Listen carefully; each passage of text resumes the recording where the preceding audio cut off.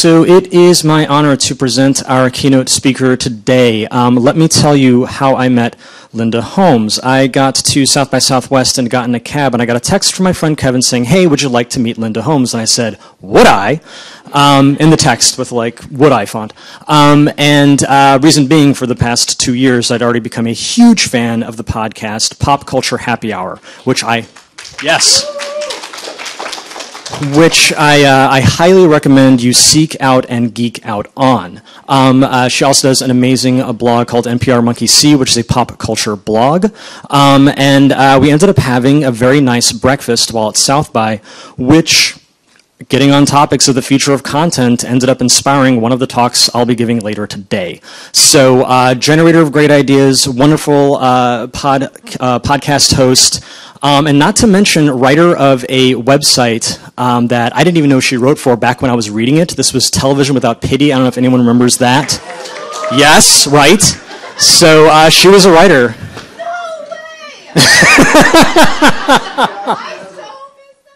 I know, right? So without any further ado, it's my pleasure to introduce Linda Holmes.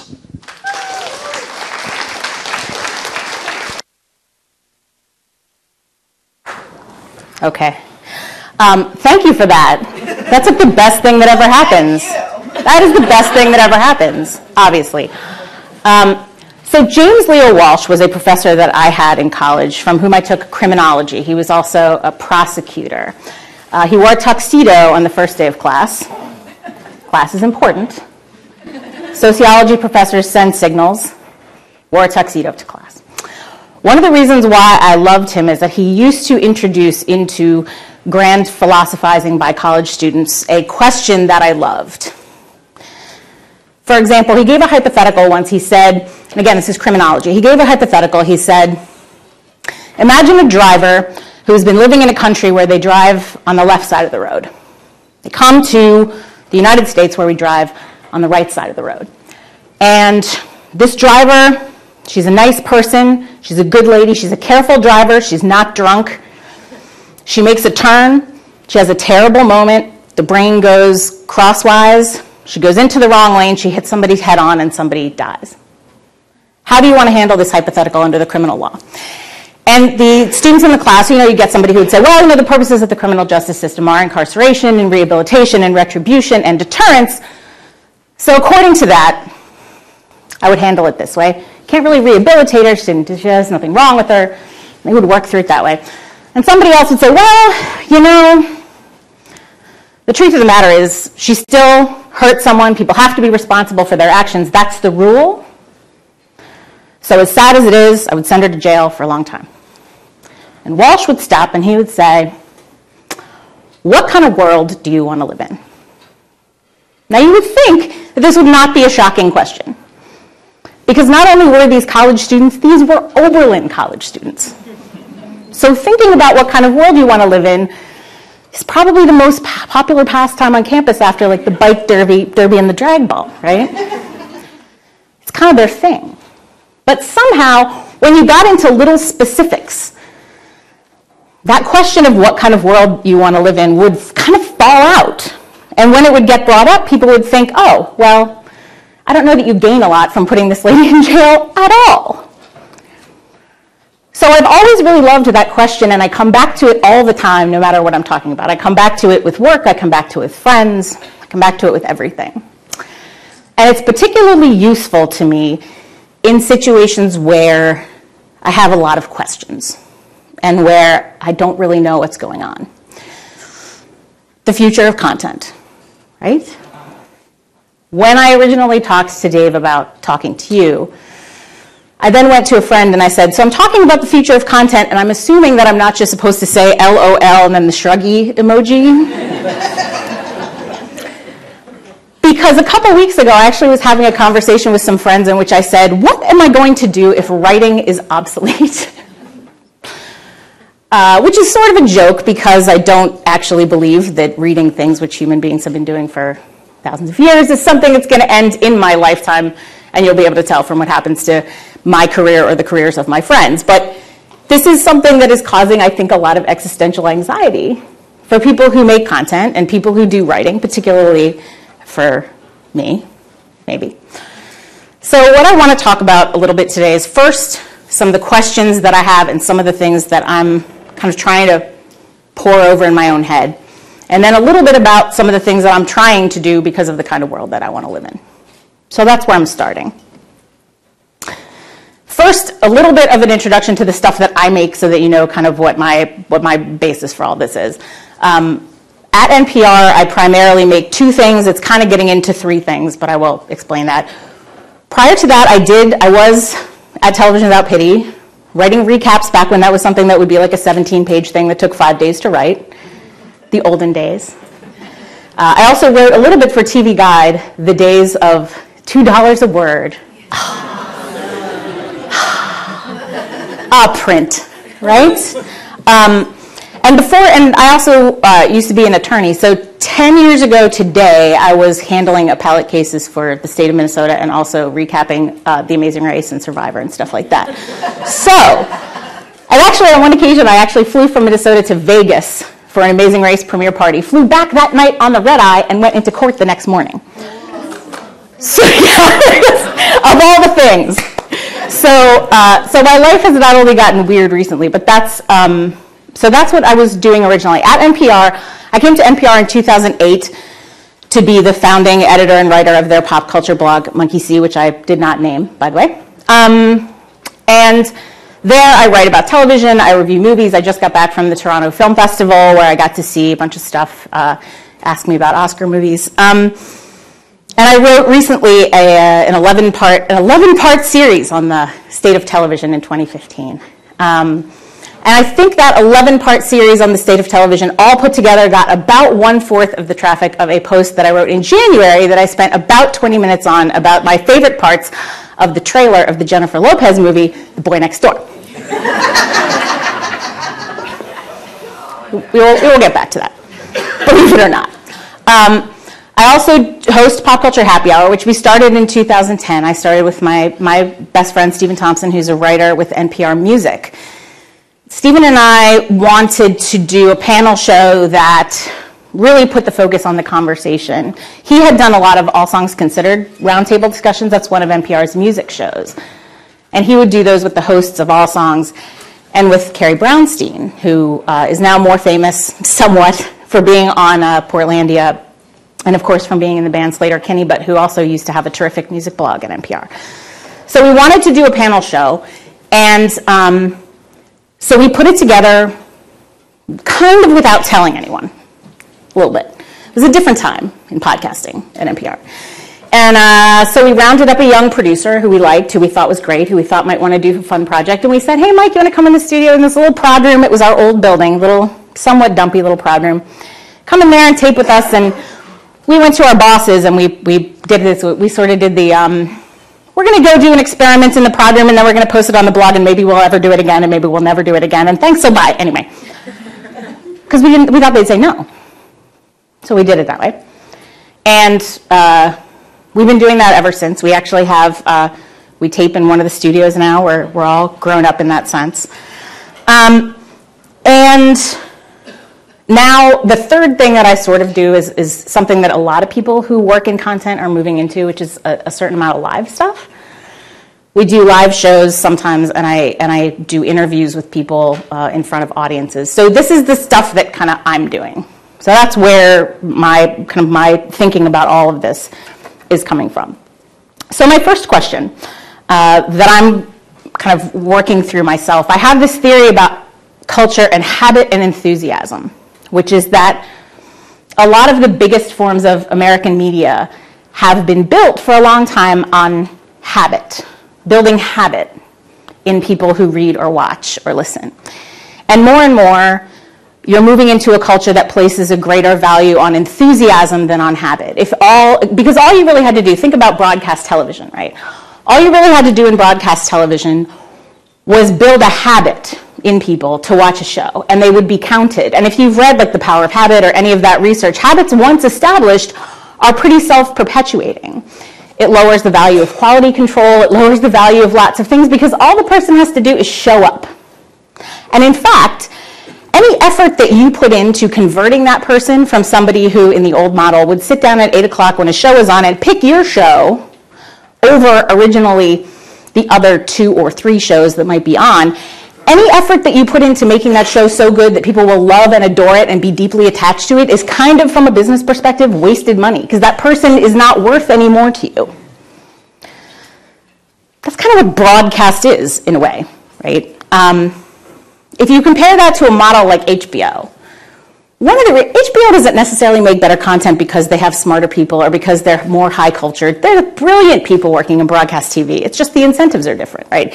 At HBO, if you like Game of Thrones enough that if you already have HBO and it's on, you'll watch it, that's worth something to them, right? Adds to the value of your HBO subscription in your own mind. But if you love it so much that you will pay for HBO just to have it, that show is more valuable. There is value to building deep, deep enthusiastic attachments to things. And I think that that move away from habit is happening in other places too. It's happening to some degree in radio. You know, the habit of turning on the radio in the car is an evolving kind of thing. It's still very much part of lots of people's lives. But as you move into podcasting, one of the things that does, despite the fact that you have a subscription, how many of you download more podcasts than you actually listen to? Me too. So you still have to get that extra step of the person going and picking it, even if they subscribe. They have to go and pick that thing out of all the things they could do. You need an attachment to that thing in order for it to be valuable. And that's not really that's not necessarily a creative difference, but it's an economic difference that I think can drive a creative difference. So what I'm trying to work through is, how do you sort of monetize enthusiasm, as gross as that sounds, without breaking it, right? Because enthusiasm is a really, really delicate thing. And when you experience it, it's this thing that you sort of have to be very careful with, because people get very attached. And that's a good thing, because they'll give you money and they'll pay for things and they'll evangelize for your project. But you have to treat it carefully, right? So if you look at something like podcasts, you know, it still matters how many people download a podcast. It's still a numbers thing. I tend to know exactly what our download numbers look like because I am a petty, tiny, competitive person. So I typically know that. But what podcast advertisers talk about a lot of the time is that they like the intimacy of audio and the closeness that people feel with podcast hosts. They're essentially monetizing how much people trust you, which is very complicated as a thing to think about, because you have to be really careful how you use that. So trying to figure out how to get people who are enthusiasts and fans of things, how to get that love to support projects so that they can thrive without giant audiences, without making those people feel like you're taking advantage of them, or like you don't respect them, or like you're breaking the exact trust that they have with you, is a complicated and tricky thing. So that's one thing. Another thing is, and this goes back to the way that we created the podcast, another thing is, how do you replace the useful qualities about bureaucracies when you stop relying on them, on institutional processes, right? We made our show outside of most of the institutional processes that have been built over the, what do I want to say, almost 50-year history of NPR. And probably, I don't know of a way that we could have made it inside of those processes, because we needed time to develop it, and because it was new, and because we just didn't. And there are ways in which I'm really proud of that, and I'm really happy about that, and when we tell that story, you'll get people who will say, that sounds great. I want to do it exactly like that. I want to do everything under the radar, whatever. But there are useful things that institutional processes do that, if you're going to be this way, if you're going to try to be limber and entrepreneurial, you have to figure out, what am I going to put in that's going to take the place of those processes? And I'll give you an example that is not super easy for me to talk about, but is absolutely true, which is, had we gone through an institutional process at NPR, the original lineup of our show would not have been 4 white people of similar age. They just would not have allowed us to do that. And it was very difficult because at the time, like I said, it was kind of a side hustle. It was something that we were doing kind of in our own time, and we were asking essentially people for favors. And I don't think we're alone in the fact that when you do those side hustle projects and when you do those improvisational entrepreneurial projects, you rely very heavily on the networks of people that you know. And that means that the shortcomings that exist in a lot of people's social networks in terms of the variety of people that you know personally are ported over into your work. And when I think about how could that have gone differently, right? I don't know that we could have done the show that way, where it could have been kind of cast by the company in terms of, like, here's the lineup that we want, the way that they would pick lineups for a project that they were investing a lot of money in, because it was a project that was totally untested. I don't know that it could have been done that way, but what could have happened is I could have known a better, broader circle of people and been working with a better and broader circle of people at the outset of that project. And that would probably have been the best way to reflect a broader variety of voices on the show. So if you're going to move in that kind of entrepreneurial way, you have to figure out how the day-to-day before you even start that project is going to affect the way the project turns out. So what we have done since then, we've improved substantially upon that since then, but you have to still work at it, right? We go out and we try to proactively meet new people, and there are we put new people on the show. We encourage them to have their own projects, and we encourage them in developing their own projects, because a show that Stephen and I started is always going to be Stephen and my show. And it's never going to be as valuable to the network in terms of a variety of voices as something that's started by other people to be their show. So that's the most important thing we do. But that is an example of where an institutional eye would have said, you can't do it this way, and we didn't have that institutional eye. So we wound up having to figure out how to do that. And it has been complicated, and it is something that in a lot of ways I love the people I do the show with, but it's complicated, and it has been a drawback of the way we did it. Another thing would be resources, right? It's great to be under the radar. Under the radar sounds awesome. Except that unless you want to do it for nothing for the rest of your life, you eventually have to figure out how you get on the radar. And you have to figure out how to make being under the radar not fall disproportionately on some people as opposed to others.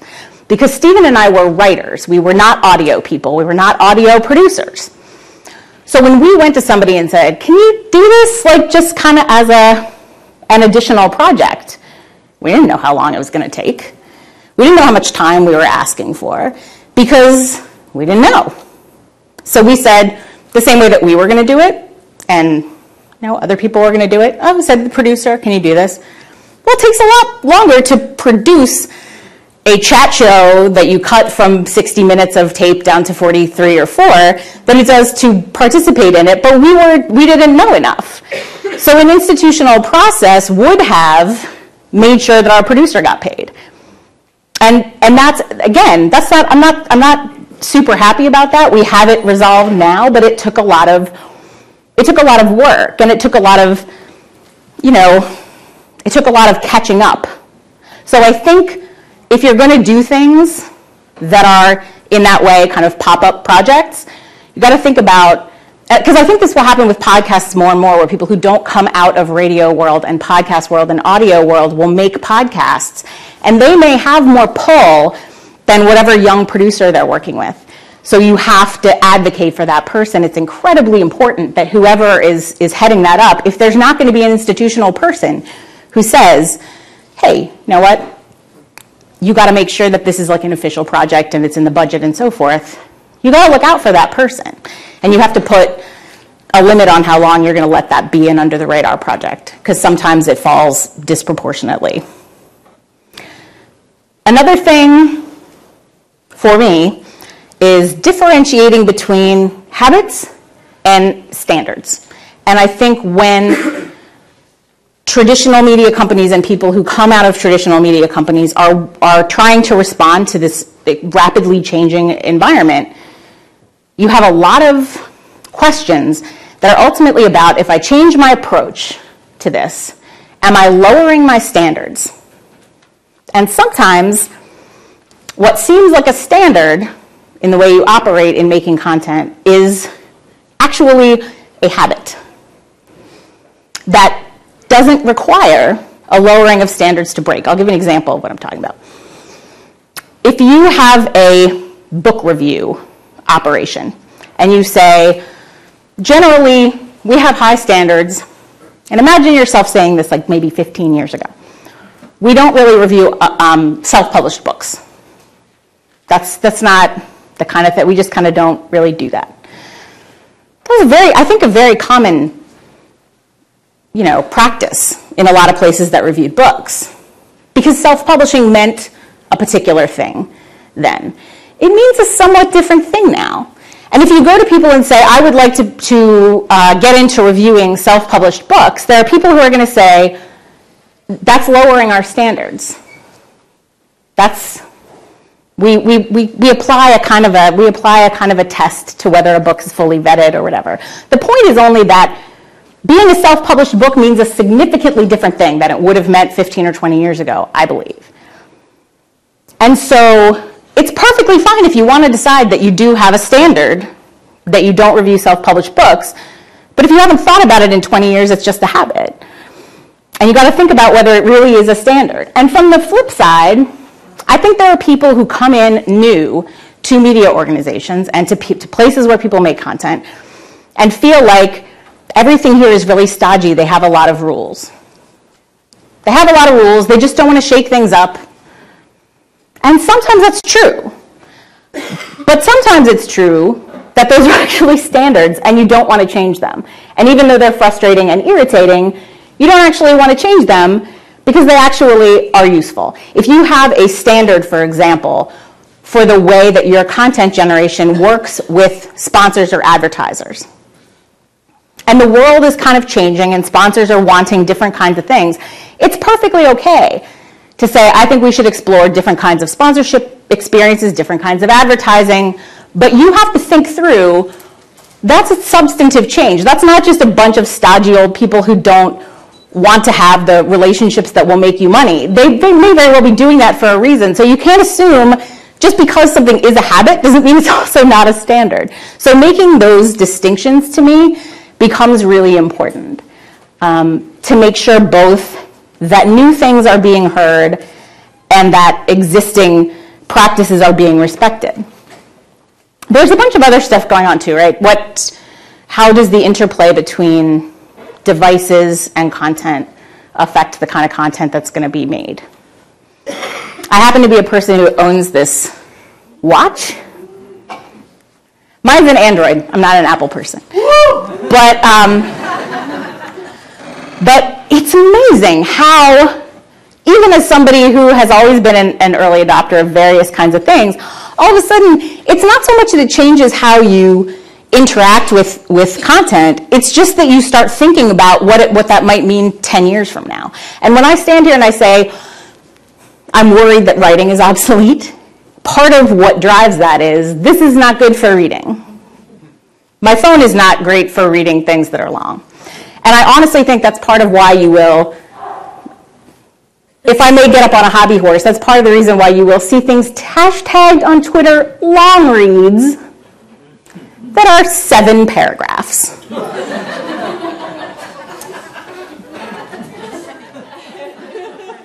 Don't do that. Because people are reading in different ways. I think there are also a lot of questions about how podcasts are going to be taken in. You'll hear people argue that the entire way that people process podcasts is broken, is too difficult, it's too hard.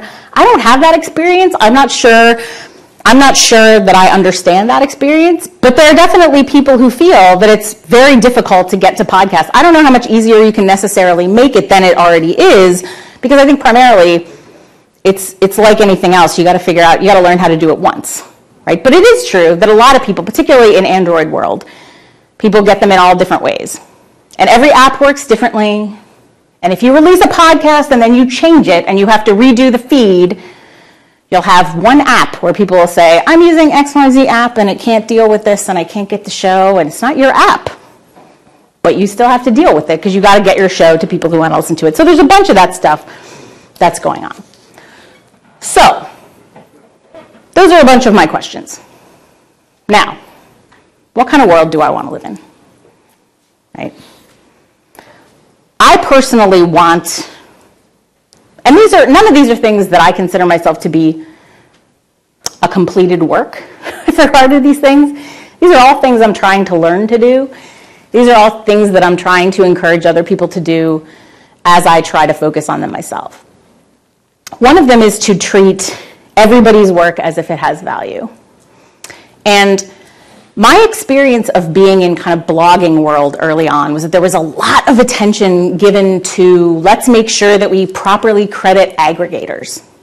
So that if you were going to pass on something that you found through Gawker or Metafilter or whatever, that you had to make sure you said, oh, here's my hat tip, here's my via, right?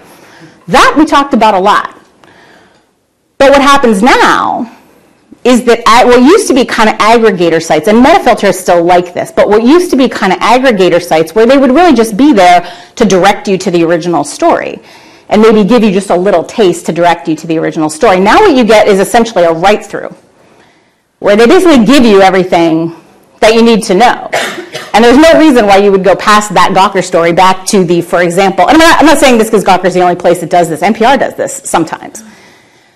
And there's nothing wrong with it inherently. They give you everything. They don't necessarily expect you to have to go all the way back to, for example, the hometown paper where this was originally reported. And I don't necessarily have a problem with doing that. You can gather stuff together. I don't have a problem with that. Where I think we can improve and where I personally am trying to do better is in if I'm going to share that thing, I'm going to try very hard to share the hometown paper story and not the write-through. Because ad-supported internet world is very shaky. Right? That's why we're having all these conversations about ad blocking. That's why we're having all these conversations about all this stuff. And we still live in an internet world that's more like broadcast television where everything is monetized through number of page views. And I don't necessarily think that that's ideal, but it's the way that things work right now. So if you're going to share something, that's the closest you're probably really going to come to compensating the people who made the thing that you're sharing. So I am trying to focus on looking to who did the work. Where does the work live? Where does the reporting live? And if you're doing essentially a write-through, but you're adding analysis and context, and what you're trying to share is that analysis and context, that's a totally different question. But if it's legitimately just, here's a story that was reported here, and there's a little link at the bottom, follow the link at the bottom and share that, right? Because there are two ways for me to feel about that Jennifer Lopez thing, right? Getting massively more traffic than something that I spent literally weeks working on. And one way is of course, despair. That's A. Why write anything? Why am I even here? Why did I pick this job? Why did I pick this career? But the other way is to say, why am I assuming that my measure of success is to have something chortled at passively by the largest possible number of people? That's an economic imperative. That is not a creative imperative. So hopefully there is a time down the line where that enthusiasm that people might have for a deep dive into the current state of television can make money. But even when it doesn't, you got to still do it. But meanwhile, somebody's looking at how much traffic stuff gets. So if you're sharing and you want to give people's work value, try to share the original thing as much as possible. Because that's the world that I personally want to live in. Have and support the ethic of kicking a buck, which is something that I've started talking to people about. The ethic of kicking a buck is basically assume that if you really like something, that you should seek out whatever it is they're asking you to do and do it. I don't love it when I listen to podcasts and they say, go give us a 5-star review if you love our podcast. I don't love that. I'd rather there was something else to do. But if that's what they're asking me to do, I will try to do it. And if somebody is saying, kick in $5, here's our place where you can kick in $5. I will try to kick in $5. And the reason for that is when you are working with audiences, it does not have to be a huge audience before the scale of a tiny contribution from each person would be so different from zero. For my personal show, the difference between everybody who listens to it giving $1 a year and giving nothing would be massive in the fortunes of the show. $1 a year. So when you go to something that you like, and you like it, look for the opportunity to give them something. The ethic of kicking a buck. Because if the people who are coming up now as new content creators and new content consumers can, as a group, broadly adopt the ethic of kicking a buck, they're going to be able to accomplish a lot of things that otherwise are not going to be possible. And along those same lines, develop relationships with audiences that assume, that don't train them to think of things as fundamentally free. Which is hard, because training people, giving people things fundamentally free is often how you get them to try your thing, right? That's what we did. But there was a very good explanation of this. The Maximum Fun Network that Jesse Thorne does, that has Judge John Hodgman and Jordan Jesse Go and My Brother and Me, and a lot of other really good shows. They have a fund drive every year. It's like a pledge drive for radio. But it's a time when they encourage everybody to become subscribers to Maximum Fun. And in one episode of Judge John Hodgman gave an explanation in which he basically said that he was glad that Max Fun had always encouraged people to think of themselves as subscribers and people who gave value. Because if you don't do that, and then all of a sudden you start asking them to give value, then you get people where that enthusiasm is busted and where you get resistance. And you can give away a show, hypothetically, for free with no ads for 4 years. And then if you introduce a mid-roll spot that's like 15 seconds, you can get people saying, oh, I don't like this at all. I don't like this at all. What happened to my show? You can't blame them because they've been trained to think of it in a certain way. But of course, for me personally, when I hear mid-rolls on a show that I like for the first time, I think, woohoo, right? Now they don't have to do it for free, forever. So I think it's important to build those relationships with listeners and audiences and readers that encourage them to think of an exchange that's going to have to happen because people need to pay rent and eat. And although it would be very nice if everyone could do all of their work for free, that is, among other things, going to make content creation something that only very, very privileged people are capable of doing. So that, right? That's a hard one. I don't love that one because I don't like asking people for money. Let people be wrong and still exist in the world. And this is less a content thing and more a world social media thing. I feel like people who try to say anything interesting are turning into those drivers after car accidents who are afraid to apologize because their insurance company told them, if you apologize, you're admitting fault. So never say you're sorry. So you get heels dug in. I did not say a stupid thing. You misunderstood me. You took me out of context. I did not say a stupid thing. I definitely did not say a problematic thing. I definitely did not say a thing that reflects stereotypes or even my own frustration that I expressed in a way that's hurtful to people. Definitely not that. It was a long time ago. It's very hard for people to apologize because it's very hard to apologize for doing a dumb thing and then getting on with your life, right? You don't have to like Katherine Heigl movies, but to me, the fact that people still ask her about something she said about Knocked Up in 2007 is ridiculous. Ridiculous. You're in an interview, you say, nah, I don't love that movie. I thought it was a little bit like, nah. And she's completely right. But that's in politics. That's in politics. You're not supposed to say that. You're not supposed to bite the hand that feeds you. That's unprofessional. That's bad. Which is a fine thing to say at the time. But should we be having that conversation 8 years later? I would argue no. Just me. So here's my last world I want to live in thing. Be generous to people and you will never, never, never, never be sorry. It is, like I said, I am a competitive little weirdo when it comes to my own work. I want people to listen to it a lot. I want them to tell me that they love it. Sometimes I want them to like it better than certain other things. Because I'm a competitive little weirdo. But if I am competing with a show, for example, another show, and they ask me to come on it, I will go on it 100 times out of 100. And I try very, very hard not to do the thing where you sit there and say, does this help them more or me more? You try to just go on people's shows, shout out people's stuff that you like, be an advocate for things that you compete with, be an advocate for things that are still developing, be an advocate for people that you know and people that you don't know and people who seek you out and ask you to try what they're doing.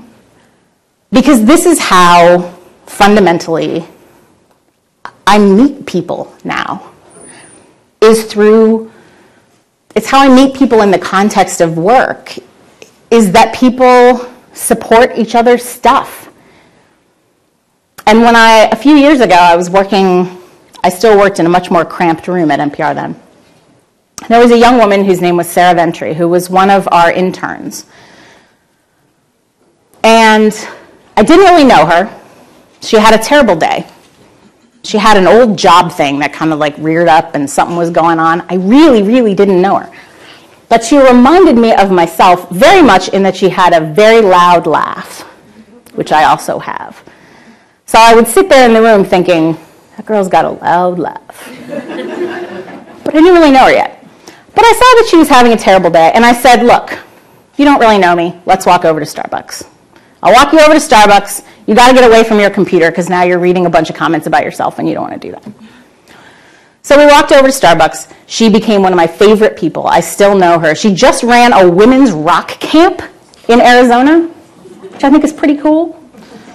She's wonderful. She works at KJZZ in Arizona. I'm a huge fan of her, and I met her because I reached out to her, and I'm so happy about that. And I have friends who are like young, independent podcasters who basically I met because I'm trying to suck out their youthful energy and appropriate it for myself.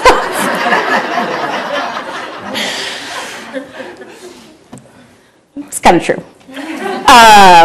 But they're wonderful, and they're wonderful to talk to, and it's different people in my life. And this is the kind of thing, like, I have no idea, like the future of content, it really is LOL, this shruggy guy. Who knows? Nothing's, if we came back here in 5 years, I have no idea what any of you are going to be doing or what I'm going to be doing.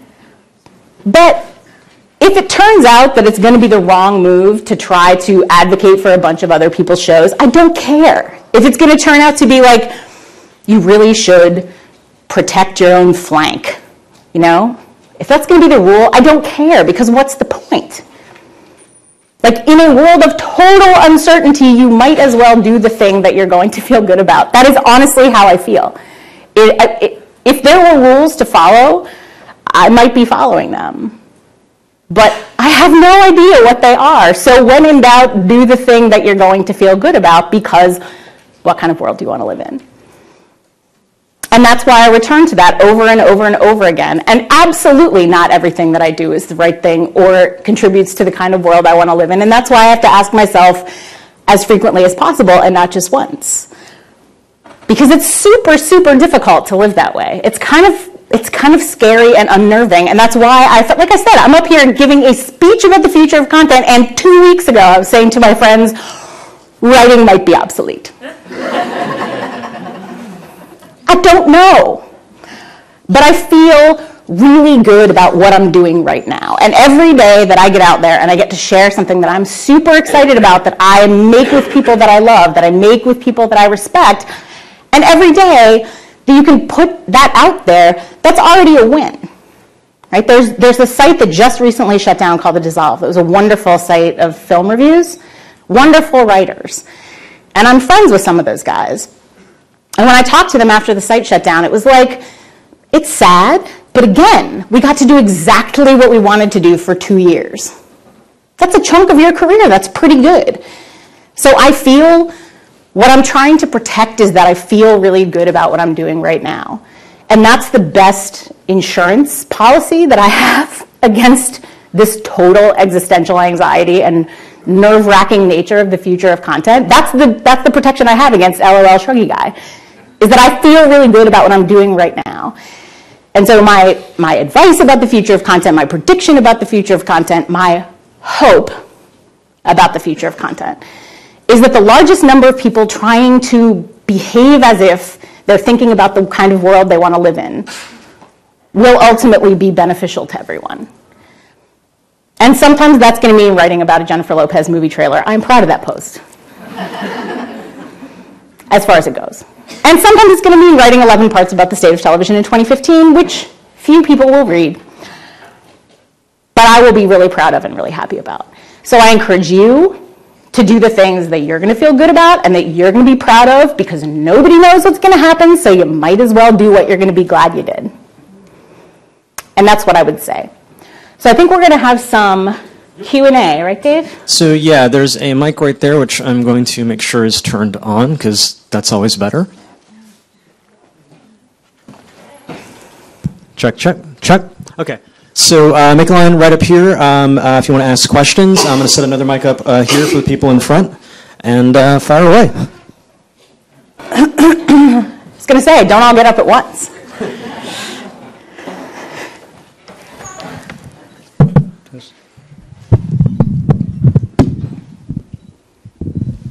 Hi, can I ask a question?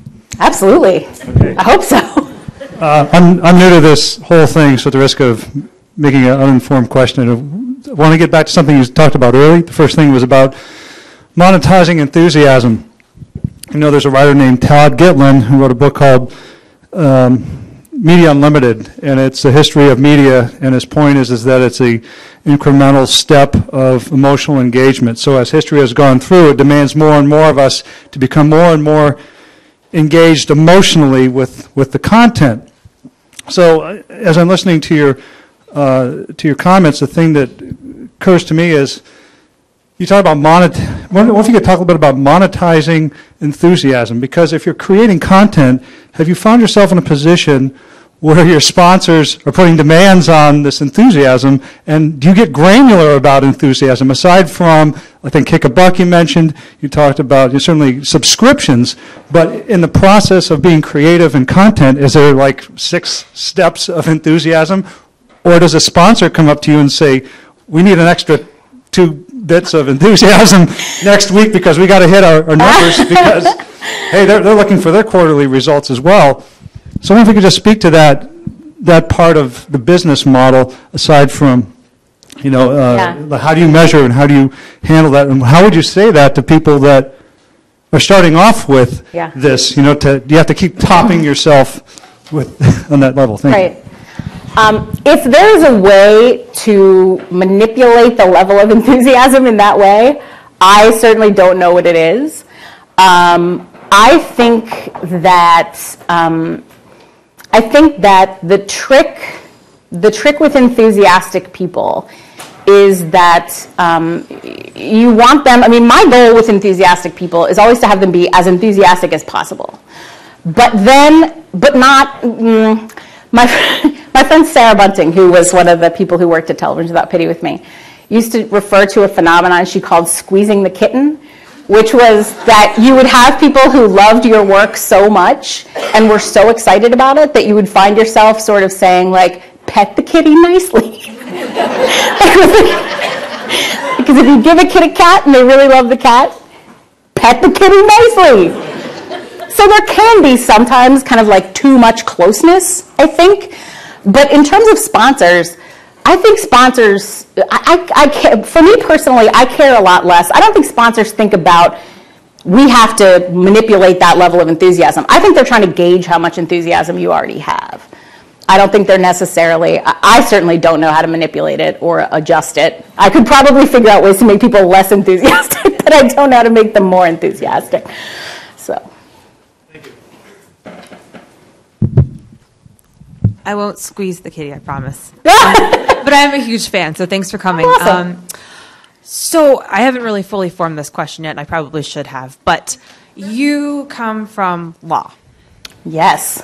I work for the government.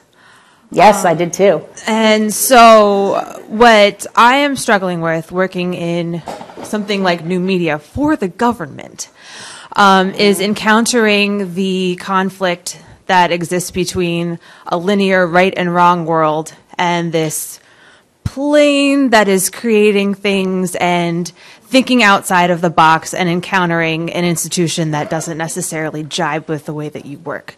So I wondered if you could muse a little bit about your transition and how your experiences in, government and law have impacted you and how the two conflict and intertwine. That's a really interesting question. I think that the kind of lawyer that I was an appellate lawyer, so I was always writing and basically arguing, which is like what I'm doing right now. So, and in fact, my boss used to say to me, like, you don't care about law, you just like stories. You just like good stories. You don't care about law. I think that one of the things that was really helpful for me was having kind of that in-between stage, because in between law and NPR, I was freelancing and I was working for kind of a very much an independent site. And I think I learned a little bit how to navigate a more unstructured kind of environment. And then wound up at NPR, which is, of course, a really structured environment, and I think mostly a really positive way. And I actually now really prefer, I like being at a place where there are some kind of, where there's a lot of editorial oversight about things, because I like working with people who are going to be challenging and, who have high standards. So in a way, I gravitated ultimately back to a world that has a world that expects a lot of you in terms of being able to live up to what the standards and the rules are, because that's how legacy media organizations are. I don't know if I'm really answering your question, but I think I think law made me a person who had some appreciation for argument and for logic, and so my hope is that in what I do now, that I still bring some of that to that work. And I had a network executive not long ago say to me, "It did not surprise me when I found out you were a lawyer," which I chose to take as a compliment. Even though you definitely wouldn't have to. So thank you for that. Well, and we should talk later, because I am also a former attorney who is now running for office, actually, as a way to sort of hack the system. So, so good luck there. But anyway, my question is, how do you feel about things like Gimlet Media and a lot of folks sort of coming out of the NPR world and then sort of merging into a more, how do we monetize this and make it a more wider accepted and money-making enterprise? I think that Gimlet specifically is such a cool experiment to me. I think that they are, I like the people so much, and I like what they're doing so much, and I completely understand why they decided that going outside of the radio, of kind of the world of radio, was the way to go. NPR is not its specialty is not those long form storytelling kinds of things like they have on This American Life and stuff like that. So I understand wanting to do that. I think in terms of the economic models, it's just really early to tell.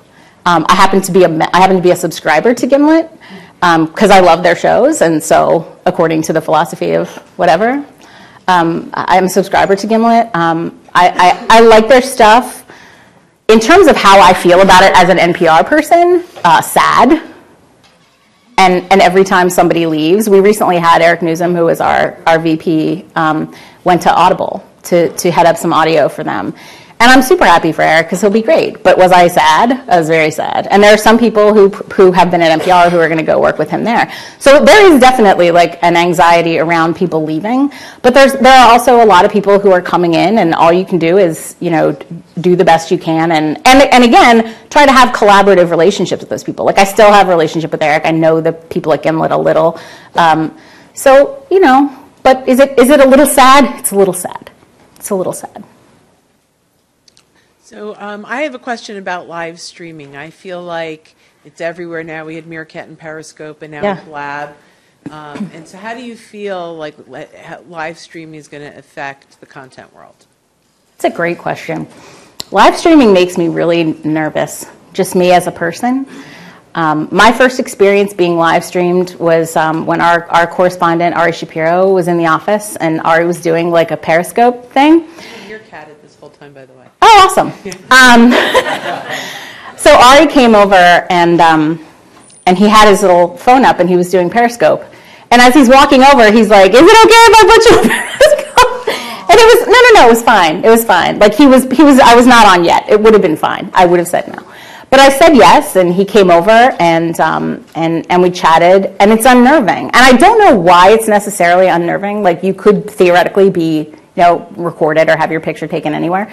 In terms of how it's going to affect content, I assume it is. I mean, I assume that it's going to have a huge impact, but I just haven't. It's a terrible thing to say, but I haven't thought about it that much. It's not my particular world.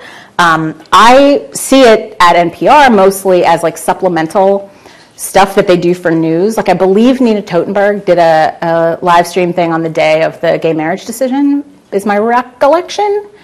So they use it for certain things in news. I'm not terribly experienced with it, to be honest. We'll talk. Sure. Sure. Hello.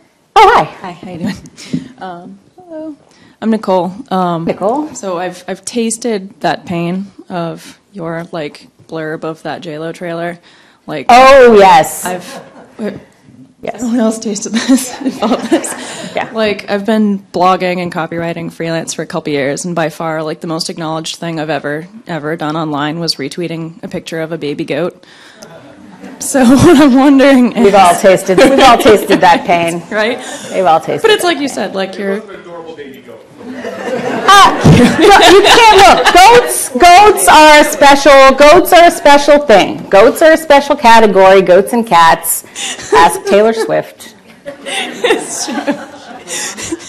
She did great things for goats. But like you said, you're like, I'm a weird, competitive little person. But like, writers are weird, fragile little people. Like, we live and die by those stranger chortles, right? Sometimes. Yes. So the question is, do you ever hesitate, or would you hesitate again, to spend weeks on the 11-page, 11-series thing, to write, like, the big, long thing that matters, when it's, like, hashtag long read 7 paragraphs, right. And when you know that, like, right. You'll get all those strange little chortles you just crave right. by crapping out something in 20 minutes. Would I hesitate to write it? No, because if I got to the point where I hesitated to write it, I would not need to be in my job anymore. Do you know what I'm saying? Yeah.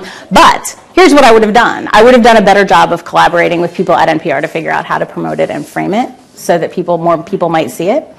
Because it's not a binary, right? It's not, there's nothing else I could have done, or I shouldn't have written it. Do you know what I mean? So I feel like in the case of that, I was so nervous that I didn't know how it would be received at the company because it was long. So I mostly just kind of wrote it myself and put it up. If I had it to do over again, I would go to the visuals team and I would say, what could we do like as a page for this that would look great? Like what might be like a video component that we could add to this where I could talk to you about like summarizing it a little bit. Something that might get it seen more. Like I would work harder for my own writing. That's what I would do. I would work harder on its behalf and I would trust people to help me more. That's what I would do differently.